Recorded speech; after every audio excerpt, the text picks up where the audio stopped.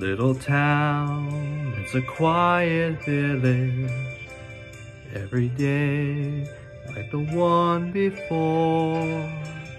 Little town, full of little people, waking up to say bonjour, bonjour, bonjour, bonjour, bonjour. There goes up the baker with his tray like always. The same old bread and rolls to sound. Every morning just the same, since the morning that we came to this poor provincial town. Good morning, Belle, bonjour, good day, how is your family? Bonjour, good day, how is your wife? 6 eggs, that's too expensive.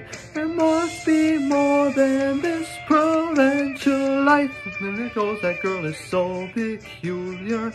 I wonder if she's feeling well.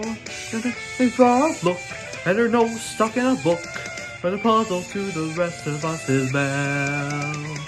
And oh, isn't this amazing?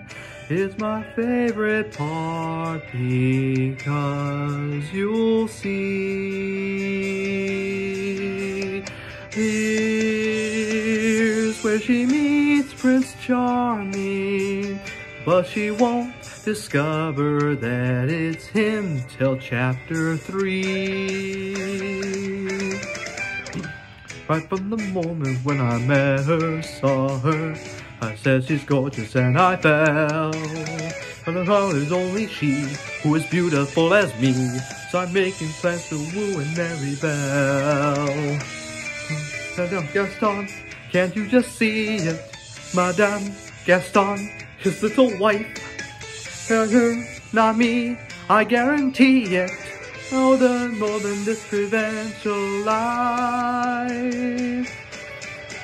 I want adventure in the gray wide somewhere.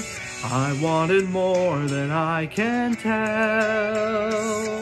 Oh, it's more, it might be grand to have someone understand.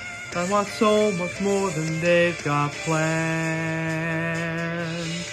Look at she goes, the girl is nice but special, a most peculiar mademoiselle. It's a pity, yes, it doesn't quite fit in. You're a funny girl, a beauty, but a funny girl. Here's that funny girl that's Belle.